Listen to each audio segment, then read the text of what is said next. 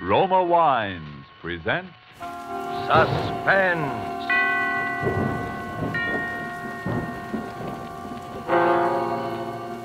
Roma Wines, made in California for enjoyment throughout the world. Salud. Your health, senor. Roma Wines toast the world. The wine for your table is Roma Wine, made in California for enjoyment throughout the world. This is the man in black here for the Roma Wine Company of Fresno, California, to introduce this weekly half hour of Suspense. Tonight in Hollywood, Roma brings you the young American actor whose sensational rise to stardom has been unparalleled in recent seasons, Mr. Alan Ladd. The suspense play which stars Alan Ladd and which is produced and directed by William Spear is called The One-Way Ride to Nowhere.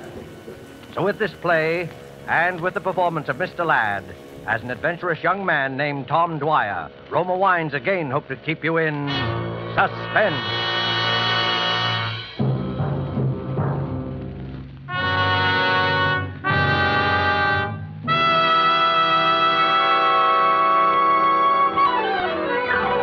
Right this way, ladies and gentlemen, the thrill of a lifetime. It's safe and sensational, and the price is only a dime. A dime, 10 cents for the fastest and the fanciest ride in Ocean City. It's not a roller coaster, ladies and gentlemen. It's an experience. We give you the breathtaking dip over Moonlight Bay. We give you the Tunnel of Love. And it's the longest and highest and the very finest scenic railway in the world. How many good-looking? 2 tickets. 2 it is. Now, listen, Tom, is this really necessary? What's the matter with you? Come on, you scared? Well, I just don't like these things, that's all. I never have. Don't be silly. It's no worse than riding to a stick-up in a prowl car. Yeah? Well, I never liked that either. Go on, get in. Oh, no, not in the last seat. That is definitely out. Okay. So we'll ride in the last seat the next time when you're over your stage fright. You'll ride in the last seat the next time. For me, this is strictly a one-shot proposition, and don't expect anything different. Your safety belt, Mac. Everybody got their safety belt buckled? Okay, folks, you're on. So here we go.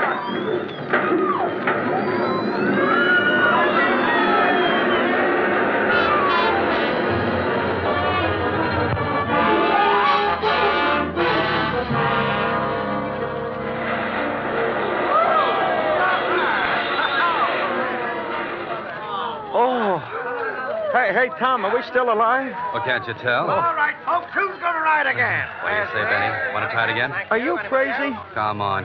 It'll do you good. Don't tell me. This thing is a menace to health and sanity. What did I tell you? Look, there's a guy passed out back there. Come on, Yeah? snap out of it. Hey, come on, get up, mister.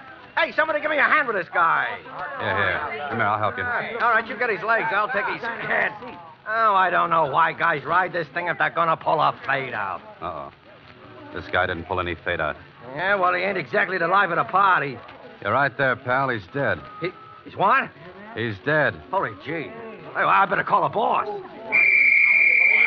right, folks. You'll just have to step outside the gates, please. I'm sorry, there's been a little accident here. Everybody out, please. Go on, everybody out. Hey, what's the matter, Johnny? Guy passed out.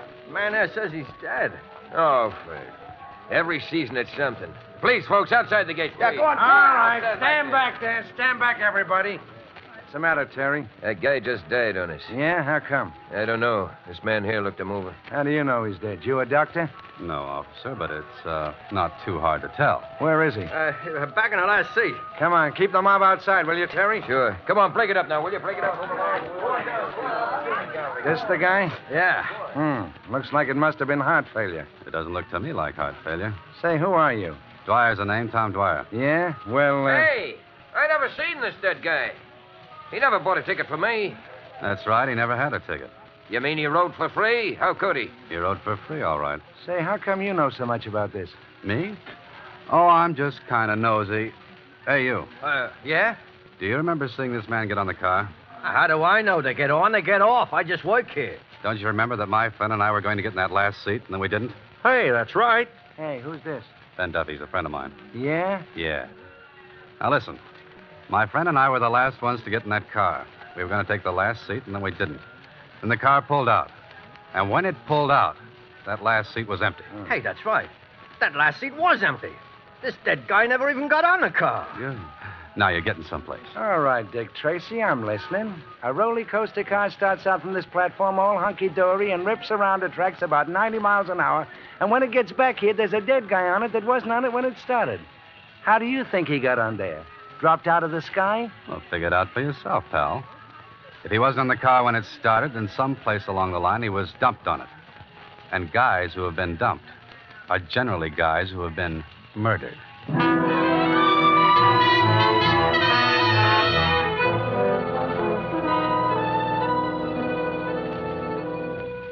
Murder is a rude and terrible customer, always. But seldom indeed has this unwelcome guest intruded more incongruously than on this particular evening when he chose to be the extra passenger on a roller coaster ride. Alan Ladd is our star of suspense in Robert L. Richards' story, The One-Way Ride to Nowhere.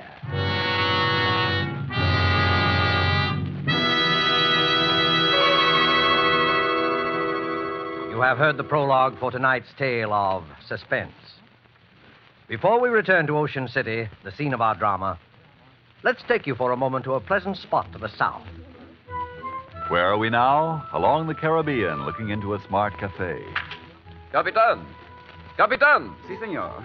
You have a fine port wine? I should like something special. Perhaps you, Si, senor. Imported from California. A wine excellent. Roma, California port. It's true that in many countries of the world, distinguished Roma wines are imported. Red wines, white wines, dessert wines, sparkling wines.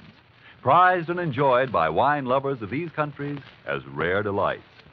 In many parts of the world, it's been discovered that our own California's sun and soil, plus the skill of Roma's vintners, are to be thanked for some of the truly fine wines. Yet to Americans, Roma wines cost little, for we pay no excessive import duty or shipping costs. Yes, you can serve Roma wines often and proudly to your most knowing, most critical guest. For Roma wine is America's largest selling wine. And at only a few cents a glass, why not let Roma wines add their delight to your family meals and your family's enjoyment? Buy wine tomorrow and specify Roma, R-O-M-A, made in California for enjoyment throughout the world. And now it is with pleasure that Roma Wines bring back to our soundstage Mr. Alan Ladd in The One-Way Ride to Nowhere, a tale well calculated to keep you in suspense.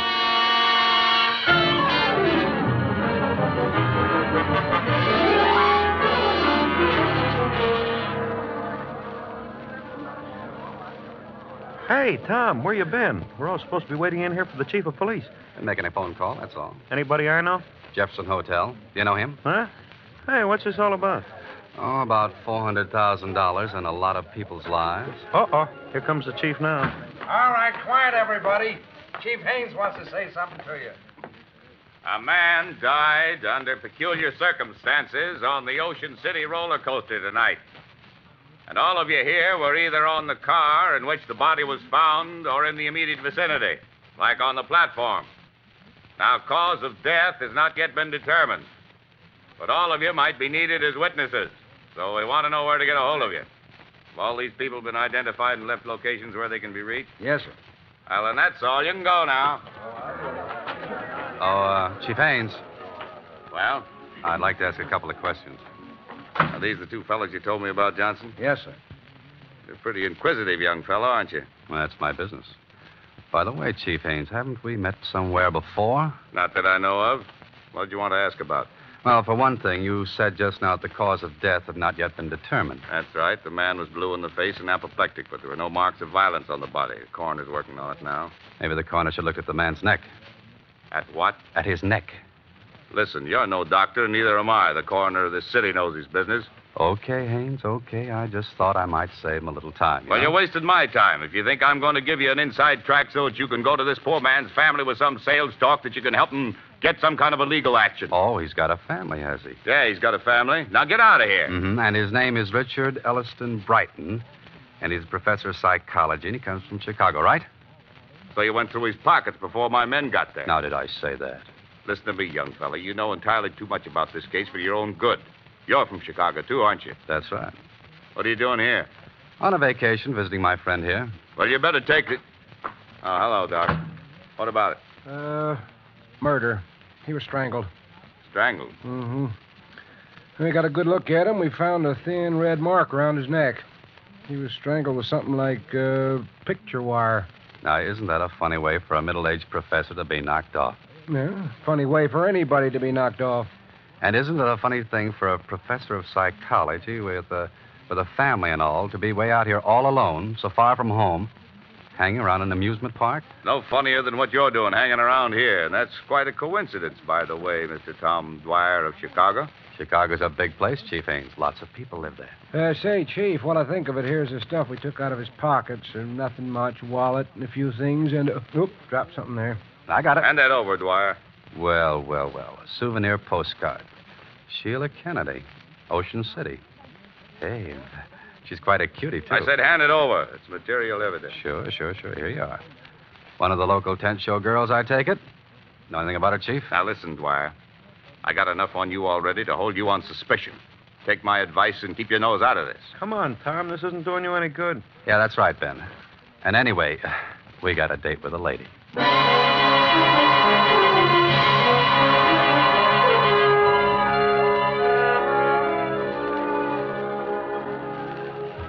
They're lovely, they're luscious, they're delightful, and they're daring. The most gorgeous girls. Hey, Bud, can we go in now? Yeah, what did she say? What's that? I said, can we go in now? Oh, yeah. Okay, fellas, down there, the second door. I told her about you, and she says it's okay. Thanks. Make it snappy. She goes out in a couple of minutes. They're lovely, they're luscious. Room of her own. Sheila must be all right. Hey, I thought you said this was business. It is. Wait out here, will you, Ben? Oh, so when it's dames, I wait outside. I said this was business. Who is... I don't know you. Well, maybe we've both been missing something. How did you know I came from Chicago? You'd never have got in if you hadn't pulled that. It was a good guess, wasn't it? Well, I don't know you, and I don't want to know you, so beat it. Now, look, Sheila.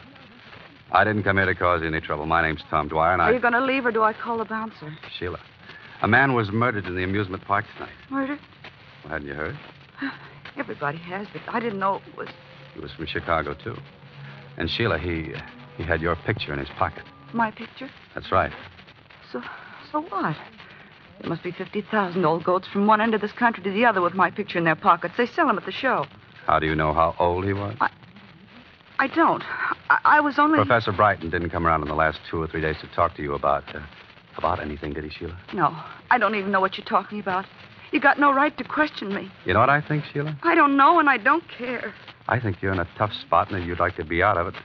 Only you don't know quite how. Well, what if I am? Well, maybe I can help you. Nobody can help me. This is murder, Sheila. That's not so good. What's your angle in all this? I wouldn't kid you. I'm a private detective. I make my living in things like this. Aside from that, and as a general rule, I just don't like murder. Listen, mister. What'd you say your name was? Dwyer. Tom to you. All right. I don't know why, but you seem like a nice guy. I am. Wait till you know me better. Might have been nice at that, but keep out of this. It's for your own good. You'll get nothing but grief. Oh, what kind of grief? The worst kind there is. You saw what happened to the professor. Poor guy. Get out of the amusement park. Get out of Ocean City and stay out. Thanks, Sheila. Maybe you're right. I know I'm right. But I'm in kind of deep already. Is there anything particular I should look out for? Come on, Sheila, you're on. Okay. Listen, Tom, just remember, that roller coaster isn't the only one-way ride to nowhere around here. One-way ride to nowhere.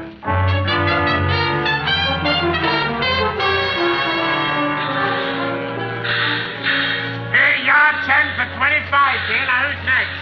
10 for 25. Yeah, what did she mean by that? It was a tip-off, Ben. Maybe. Red hop, they're all hop. Get the red hop. Yeah. One-way ride to nowhere. That's what the professor got all right for free, but how? He was dumped on. I still say how. Well, that little problem doesn't bother me, but... The one and only, the bulletproof Hey, listen. automobile Huh? that took 3 men on a Did you hear that? one-way ride Yeah. to nowhere. Step One-way right in, ride ladies to and gentlemen. nowhere. Our Come on. show is about to begin. Hey, I think it's around there to the right. Yeah. Bulletproof automobile. Huh? Where? That tent show next to the roller coaster. Take it easy now. Okay, but Then you worry me sometimes. Did you know this thing was here? Well, it wasn't here last week. How am I supposed to know what you want? If you tell a guy something once in a while, it wouldn't... Suppose you never heard of Wires McGuire either. No? Skip it. The guy's going into his routine again. Ladies and gentlemen, step right up. Inside you will see the actual bulletproof automobile in which the famous Jarvis gang sped from the scene of the $400,000 Springfield mail robbery, the most daring hold-up in modern times. Now, this is the very limousine in which they were pursued for 50 miles. 3 of them died. The 4th became a raving maniac on that last fatal one-way ride to nowhere. Step right in, ladies and gentlemen. A new show is about to begin. Benny, now I know I'm right. Is this what you came down here for? Not exactly, but there's been some funny talk lately about this mail robbery job in some funny place. I still don't get it. There were 4 guys in on that. 3 of them dead and the others in the bug house. That kind of closes the books, don't it? I'll give you a little tip, Benny. They never found the money. Huh? And the insurance company's got a standing offer of a 10% reward. $40,000. Step right over, gents. The original bulletproof automobile. Okay, maybe we'll at that. How much? 2 bits apiece. Yeah. Step right inside, gentlemen. Now the car that you see before you... You is the don't have much business, do you? Hey, what are you, a couple of public accountants? No offense. It just seems too bad. It's a swell exhibit. You're telling me. These hicks down here, they don't appreciate nothing.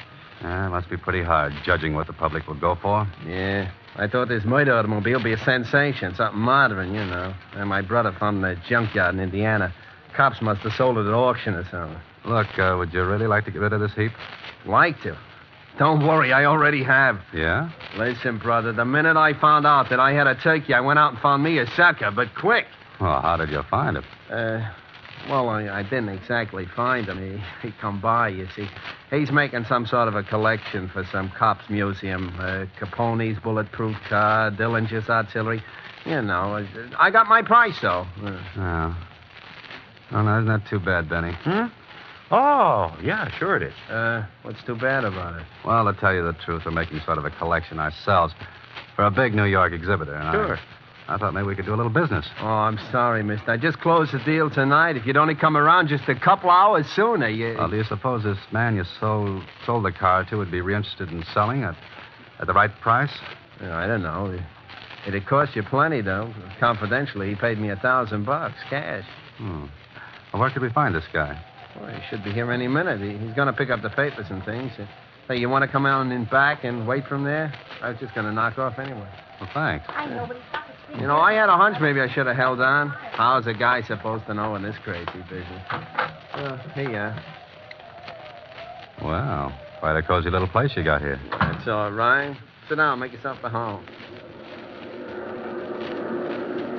Hey, what's that? Huh? Oh, them's roller coasters. The tunnel goes right under the floor here. It's enough to drive you nuts. Yeah, I can imagine. That door over there must open up right where the tunnel comes out, huh? Yeah, I guess it does at that. I never looked. It's all nailed up. Hey, there used to be another wing on this building in the old days, wasn't there? That was the door to it. It might have been. Yeah, I guess it was. Say, does this Mr. The guy I sold the car to, McGuire. McGuire. Yeah. Oh. Does he have sort of a business manager with him or anybody like that? Well, he's had a couple of guys with him once in a while. I really didn't pay no attention. I suppose he's been hanging around here fairly steady the last few days, huh? Well, in and out, you know. He ought to be here anyway. Oh, here he is now. What's the matter? yet I don't. Hello, Mr. McGuire. We was just talking about you. Yeah? Who was? Me and these 2 gentlemen, they wanted to see you about... Was this the guy that came to see you, Sheila? I don't know. Sure I am, Sheila. Come on, tell him. Well, I guess that's him. Okay. You can run along to the hotel, honey. Ed, listen, please Do don't. like I tell you. Harry, you stay here with me. Okay, Ed. I got all your papers and things, Mr. McGuire. Everything's here in this envelope. Thanks. And what you 2 fellas want to see me about? Just a little business proposition. My name's Tom Dwyer, and this is Ben Duffy. Hiya, Mr. Ed McGuire. McGuire. Pleased to meet you. You can beat it now, Ferrera. We'll take care of everything. Okay. Well, so long. So long. Watch the door, Harry. Now, what's your proposition? Well, I understand you bought Ferrara's car. That's right. You interested in used cars? Some used car. How interested? Enough to make an offer. Your friend here in on the deal? No, he just came along for the ride. Well, I got a partner. Well, where do we find him? We don't. He'd have to come here.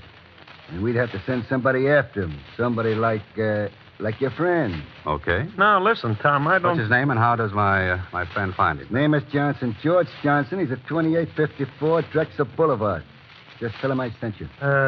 Tom, I don't think I ought to leave. Take it easy, then. And while you're out, I wish you'd do something for me. First. What? Pick up my mail. It won't be out of your way. Your mail? Yeah, that's right. Do that first. I'm expecting a very important special delivery, and I want you to stop by the Jefferson Hotel, where I'm staying. And ask for a bellhop named Ted Martin. He takes care of all my stuff. The Jefferson? That's right. And be sure to see Ted Martin. He's the only one who can help you, so ask the clerk for him. Hurry back, please. Ted Martin and Jefferson. Well, okay. You want me to go, Ed? No, you stay here. Now that he's out of the way, what do you know? Enough? You're a pretty bright boy, aren't you? You gonna talk? Why not?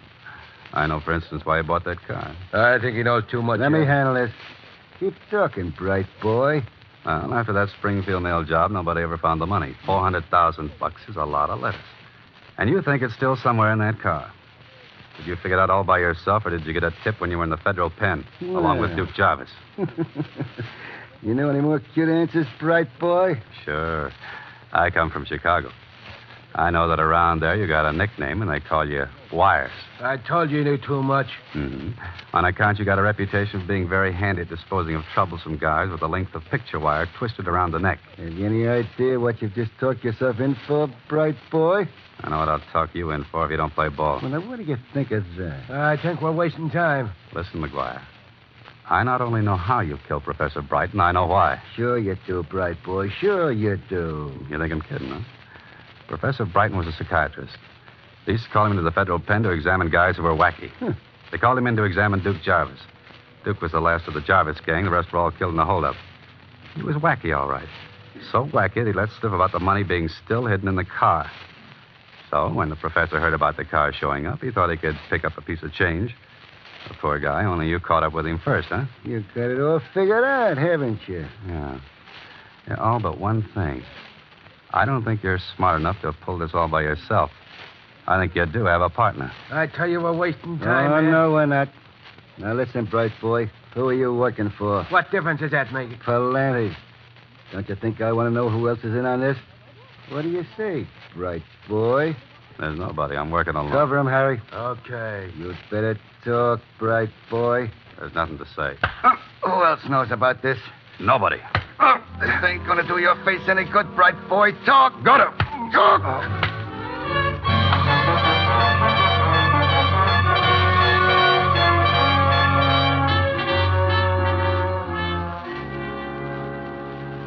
Watch him, Harry. I think he's coming out of it again. Yeah, this ain't getting us no place. Suppose his pal comes back. He'll never come back. By the time he finds out there ain't no such guy as George Johnson. Take a look, Harry. It's me. Yeah, it's Chief Haynes, Ed. Okay, open up. Hey, I thought I told you. How did he get here? He walked in. He knows plenty. How much? The works. We've been trying to sweat out of him who he's working for. Haynes. I know where I've seen you before. Your picture. You were a guard at the federal pen when Jarvis and McGuire were there. That's how you heard about the money. When McGuire came down here, he had to play ball because you were chief of police here. He's got to go, McGuire. Sure, I know. So we give him the business and dump him out of the side store there into the roller coaster like we did the prop. Are you crazy? You can't get away with two jobs like that the same night. So what do we do? Anything. Dump him in the bay. Make it look like an accident. Anything. Hey, there's an idea. And don't try to get fancy about it this time. But you just gave me quite an idea, Haynes. Quite a good idea.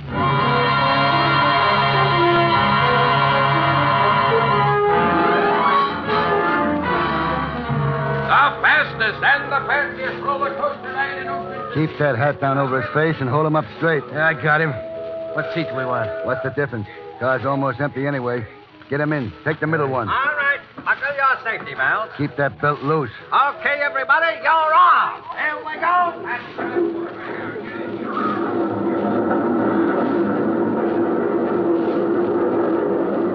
Going into the tunnel now. Tie his hands and feet while we're in the dark. Yeah, I'm doing it now. Got the sash weights on him? Yeah, around him. We're out now. Watch him. Hey, what was that? What's the difference? Hang on, and we're starting up.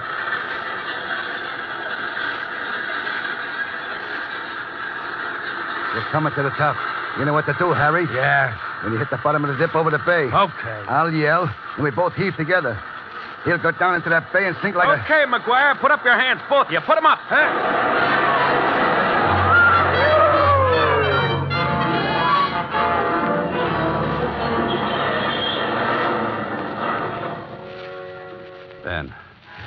Then you made it. Tommy, you okay? Yeah, sure. What do you think you're doing here? The federal pinch, McGuire. I'm Ted Martin, Department of Justice. Staying at the Jefferson Hotel. Get it, McGuire? Hey, Tom, you ought to get to a dock. No, I got to get down to the police. Hey, Ted. Ted, listen, never mind about these guys. Get Haynes, chief of police. We've got a couple of men down there already, Tom. When you phoned, I figured you might get mixed up with him. We've had our eye on the chief for quite a while. Well, I'll see you later. So long. Thanks, Ted. Hey, you were taking an awful chance, Tom, playing so cagey. Well, I had to be sure first. If that dame hadn't stuck around and tipped us off, we just about made it when the car went through the tunnel. That, Sheila dame, huh? Uh-huh. Say, Ben, I think I got a date with a lady. Oh? So what do I do? Well, I'll tell you. Here's a dime advance out of your $20,000 reward. Go take a ride on the roller coaster.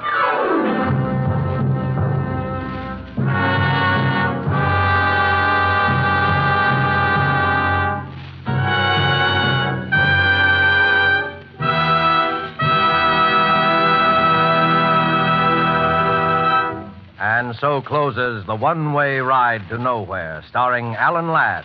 Tonight's tale of Suspense. In just a moment, we'll hear again from Mr. Ladd. First, though, may I pass along this thought. Spotted about the globe, wherever wine grapes grow, there are a few wineries whose products are made for world enjoyment. Among such wineries, right here in California, are those of Roma. And we who live in America have the pleasure of enjoying Roma wine at exceptionally low cost. For we buy it free of duty and free of excessive shipping costs. Try, for instance, Roma California Sherry. Here is the queen of appetizer wines.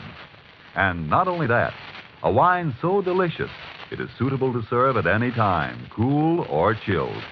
But no matter what your preference may be, you will find a Roma wine costing far less than you would expect to pay for such distinguished wine. So, if you have not already tried Roma wines, tomorrow make your first purchase. Select the type of wine you love best. Then you, too, will know why Roma wines have a universal appeal. Why they are America's largest selling wine. But remember, before you buy wine, buy war bonds and stamps. This is Alan Ladd. I can't tell you I enjoyed working on Suspense this evening. And next week, I know you'll want to be listening, as I certainly will, to Lucille Ball and a very exciting story called Dime a Dance. Good night. Thank you, Mr. Ladd. Alan Ladd is currently working in the Paramount picture And Now Tomorrow. Don't forget, then, next Thursday, same time for Lucille Ball in Suspense. Presented by Roma Wine. R-O-M-A. Made in California for enjoyment throughout the world.